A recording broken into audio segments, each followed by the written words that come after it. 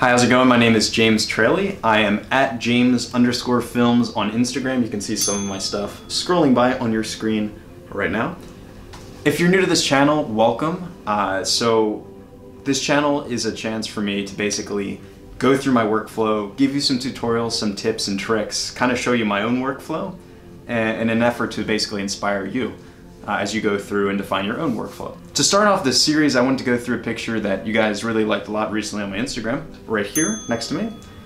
This picture is shot on my campus at Princeton University at a place called Blair Arch. And it's a really cool arch. It has this really huge clock in the middle of it. For this picture, I basically was inspired by the star trail images, which is basically a composite image where you'll just take a ton of pictures of the night sky, or you just leave your shutter of your camera open for an hour or two, and basically the stars will be spinning around Polaris, which is the North Star. It stays fixed relative to us, and you'll get this effect where all the rest of the stars are just spinning around it. So I kind of wanted to have that juxtaposed with the clock, and I thought that would have an interesting effect where you get this perpetual swirling motion that really draws your eye into the frame and draws your eye right to that clock in the middle of the frame. So to start off, I just wanted to talk about the settings for this image. When I was going to take this picture, I noticed that there's actually someone walking into the frame here, so I didn't want that person to be blurred, but at the same time I needed to be able to have my shutter open long enough to be able to capture enough light, because I was shooting this quite late at night. I think I shot this around 10 or 11 p.m., so it was obviously dark at that point in time, except for some lights. There's a really nice glow from the tunnel, and I wanted to incorporate that into the image to also kind of draw your eye into the frame. And there was enough light on that staircase too leading up to it that kind of drew your eye down to where that person was walking. So I had a pretty quick shutter speed. I did a half second. So just, I didn't want that woman to be motion blurred at all as she was walking. This is the initial image that I got back. After shooting it, it was quite dark. You can't really see much from the sky. When I shot this image, I kept a careful eye on the histogram, which you can see up in the right-hand corner of my image up here. A very helpful trick when you're shooting pictures is to not have this graph at all pushed up against either side. So if you're way pushed up against the left side, you're going to be losing a lot of information in the shadows. If you're too far to the right side, you're going to be losing all of that information in the highlights. I tend to try to keep this as balanced as possible. I didn't do as well with this one. As you can see, a lot of my data in the image is kind of pushed over to the left side, so it's quite dark. So I shot this with the camera that's actually filming me right now, which is the Sony a7R II. This image I really messed up a bit too, but I kind of wanted it to be a challenge for me to kind of really dig into the settings and see if I could save this image. So one of the first things you notice if you just look in the basic adjustments is I ramped my exposure up almost 2 stops. That's what it looked like before the exposure adjustment. And then I brought it all the way up to, I think I had it around like 1.7, 1.8. Also, if I just completely reset this image, you'll see this is what it originally looked like. My framing was also kind of odd too. So one of the things I did is just cropped in. A couple other settings, I dropped down the highlights because, like I mentioned before, I was kind of careful about overexposing them. So I just dropped those down, not too much. Brought up my shadows again just to bring back some of that information that I lost as well. This kind of helps out the exposure increase as well. Just brings back some of that information in the shadows. Brought back the whites just because there are some that are a bit overexposed here. You can see, especially around the lamp, all of the lamps for that matter really, they're kind of overexposed, so I brought that down. And then just lifted the blacks a little bit too. Just because it adds a bit more detail back into the building itself, which I thought was nice. One thing I noticed when I was actually increasing a lot of the exposure adjustments, a lot of the shadows, was that the building was starting to smooth out a bit.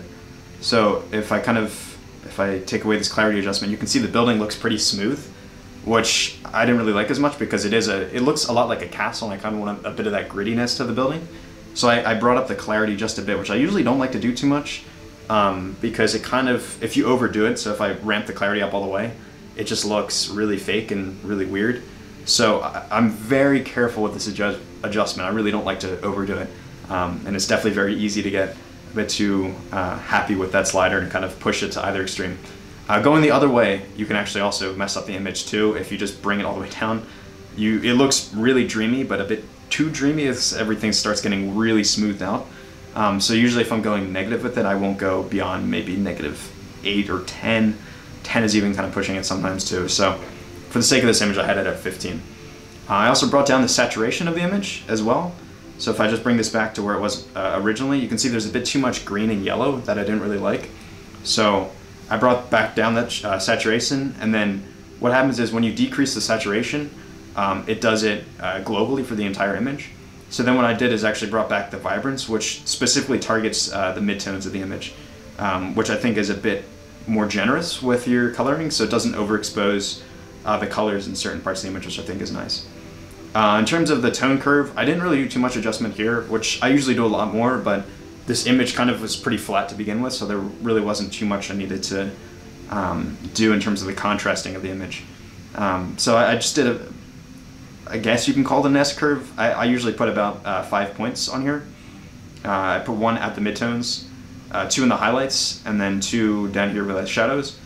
And then sometimes what I'll do is I'll lift this bottommost point up just a little bit. And what that does is it kind of makes the blackest pixels of your image slightly off black, so it raises that up a bit. You get this kind of cool filmic cinematic look.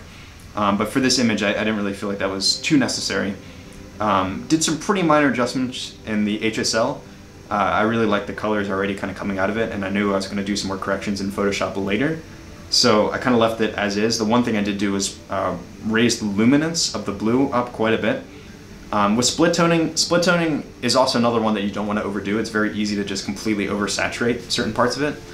But if you do just a little change, like usually I'll keep the saturation around 10. And then add a slight bit of color. So for the highlights, I already noticed that they're quite yellow with this golden tint. So I wanted to add a bit more, just kind of push that just a bit more. You get a bit more punchiness with the split tones.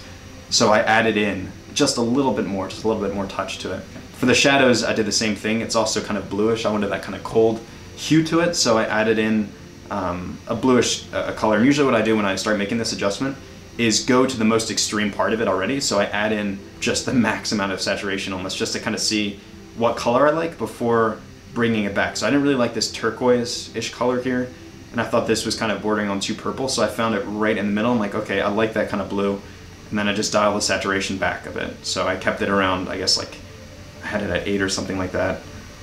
10, yeah. I'd encourage you to do the profile lens corrections here as well. It just adjusts your image to whatever lens that you're using, whatever camera that you're using. So if I turn this off, you can see the image is kind of bulging out of it because this was shot on a wide angle lens at around 16 millimeters.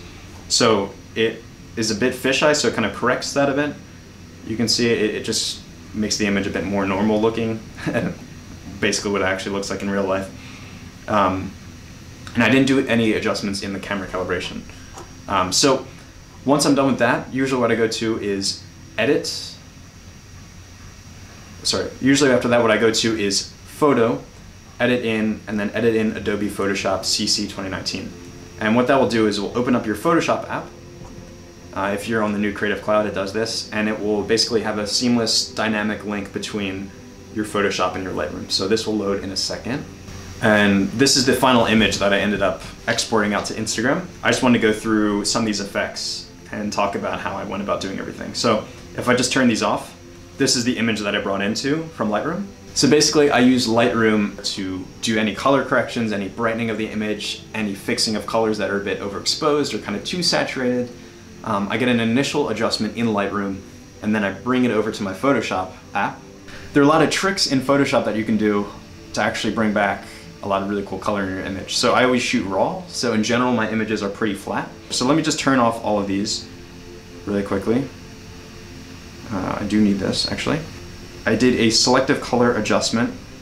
I can just turn this on and off. I was noticing it was a bit too yellowish and too green on the building, so I wanted to get rid of that. So if I just open up the selective coloring, the main change I made was in the yellows, where I dropped down the yellows a bit, and then in the greens, where I did quite a bit of adjustments too, to kind of dial back the green of the grass, because I thought it was kind of taking your eye away from the subject of the image, which is this person walking up the stairs, and the clock. So I did that, and then I also did a color balance as well to kind of add a bit more coolness to the image. And then one of the next things that I did was actually draw in this mask, you can see it over here, to actually cut out this whole sky that was here above the building, because I didn't think it was particularly too interesting, and it wasn't really drawing your eye into any particular part of the image. There's a lot going on at the same time in this image. You have all these lamps and all these lights everywhere. There really isn't a focal point just yet, I feel like. It's kind of a lot going on, a lot competing for your attention. So I wanted to add that swirly star trail in to really draw your eye into the image. And there's a couple ways to cut out the sky. It's kind of hard for a dark image because the colors of the sky are matching a lot with this roof here. So if I was just gonna go do an adjustment with the magic wand and select stuff, it's kind of picking up a bit too much of certain areas here, it thinks that this is the same color as the sky, so I didn't like to do that. So what I actually did is individually quickly went through with the pen tool, so that's this tool right here, and just kind of clicked along the roof, making points along the way, and then finally I made a selection. I won't do this now because I already did this, but I basically zoomed in, took the time to go through the entire image, making clicks and clicking along with the pencil, and then I made a selection, and then I made that my mask. Once I masked out the sky, I allowed this picture to come in. So this is a picture that I got from Unsplash. It is a great site for photography that is open source. It's royalty free to use, which means that you can use it without having any copyright issues coming up with your pictures. Unfortunately, I took this picture and it was about like 10 degrees Fahrenheit outside. It was pretty cold, so I didn't really want to spend too much time out with my camera taking pictures. So for the purposes of this, I just used a picture from Unsplash. I definitely want to go out again when it's warmer, and when I don't have to freeze to death, to take this picture again and actually get the star trails. If we look at this image, it kind of looks way too purple for me. And if you remember, that original sky was quite blue. So I do want to keep true to that. So what I did is actually added a color balance layer to bring back the blue color of the image. And if I just go into this quickly, adjusted the midtones, pushed the yellows a bit more to blue, and then went into the highlights, and then just made a slight adjustments here, brought the reds slightly more to cyan. Quick adjustment there, which isn't too bad. I really liked how this image looked in general. I think it draws your eye a bit more towards that clock that you see in the image. But I feel like it still didn't have that magical effect to it. So what I actually did is use this great tool that was originally developed, I think, by Google, called the Nick Collection. And there's a great little preset package in here called Color Effects Pro 4. So what I did is I went into this. It's a really great little program that has all kinds of little features that you can use and you can throw over your image and then adjust them however you want. There's a couple in particular that I use for my own image, and I love this feature where you can kind of drag across and see the before and after in real time, exactly what you're doing. I always do this pro contrast filter usually, so if I just turn this on and off, I think this just kind of makes your colors and lights just pop a bit more. You can adjust some of these settings, so I usually will increase the dynamic contrast a little bit. If I bring this back down, you can see the building looks a bit flat. The correct contrast just adds a bit more punchiness to it. It's basically doing like a bit of localized dodging and burning on the image. And then I usually just slightly bring up that correct color. If I kind of overdo it, the building looks sick and green for some reason. So just keep it very minimal and just kind of bring it a little bit up. Usually I like to add another filter, and this is kind of where the magic comes in and where you really get that beautiful kind of soft glow to the image. And I go to this sunlight thing here, and you can see that's way overdone. This looks a bit too fake for my taste. It also looks way too warm, and keep in mind this was shot at night, so it's kind of cold. So what I'll usually do is increase the light temperature bar over to where it's a bit colder. So I like around here, around 6,700 Kelvin. I think that's pretty good. Maybe bring back the brightness a little bit so it's not as blown out in those highlight regions. Maybe increase the contrast. A lot of this is kind of your own judgment, just moving sliders up and down and looking at the image to kind of see what works for your image. So I think that this works to keep the brightness up a bit. And then that saturation level looks pretty good. So if I do compare before and after, you can already see that the colors are just kind of punching a bit more. And you have this kind of a bit more magical glow, especially to those highlight regions around where the lamps are. So it looks really nice. And usually one of the last filters I'll add in is this brilliance and warmth filter. And this can just give you a bit more cold glow in the shadows. You can see I'm adding a bit of cool tones to some of the shadows there. You can also increase the saturation a slight bit. Again, this is kind of your own judgment. I like that a little bit more. You kind of have that cool golden glow from the lights. And then I will just adjust the warmth a bit here too. I think that's pretty good. So I would hit OK at this point and add in my adjustments, but I'll just basically, I already did this before, so I'll just show you what ended up happening. So these are our initial adjustments to get to this point. And then I did that Color Effects Pro to just take it that extra step and add that little bit of extra magical glow to it. And then as soon as I save this image, it actually live updates it in Lightroom. So here's the original image we started with, and then it saves this image from Photoshop, which is the one that I was live updating from Photoshop. So if I hold these side by side, let me use this as the reference photo. Here's my initial photo. I'll just completely reset this as well. So this is the photo I started with on the right, I ended up getting to this image on the left here. So quite a big adjustment here, and it goes to show you that you can save really any image that you take. Just go in and mess around and keep editing and see what works for you. Give it a shot, don't give up on that image. Take some time with your editing. It's not something that necessarily will always happen immediately too. What I like to do is start editing an image, save it out, go to bed for the night, wake up the next morning, and then look at it again with fresh eyes. And you just come at it with a very different perspective, and you might think of a different way to actually go about editing your image to actually make it look really cool. Please comment below what you thought of this. Give me some suggestions for other tutorials that you'd like to see. Check out my Instagram and send me one of the pictures that you see on here that you want me to do a breakdown of. Happy to go through any one of these pictures. Subscribe to this YouTube channel. I'm going to be posting a lot more videos soon. I've been procrastinating a lot on doing these because I've just been so busy with schoolwork. Have an awesome day. Cheers.